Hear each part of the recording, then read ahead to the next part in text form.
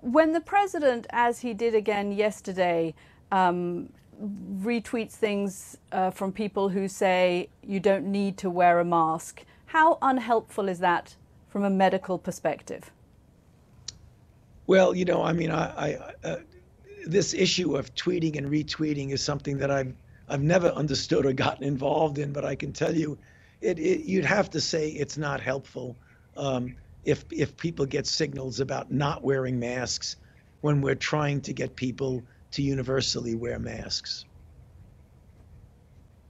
So you would ask the president not to do that if he listened to you? But Kathy, that's not the way it works. I think my feeling about what we should do with masks is very, very clearly understood by everyone, including those in the White House.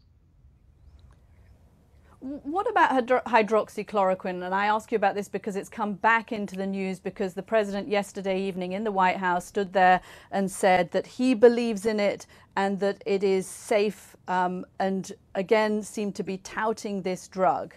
Is the president right? Again, Kathy, it's not productive or helpful for me to be making judges on right or wrong. But what I can say is what I have said all along, that the overwhelming body of data from trials that were well run, randomized placebo-controlled trials, indicate that hydroxychloroquine is not effective in treating coronavirus disease or COVID-19.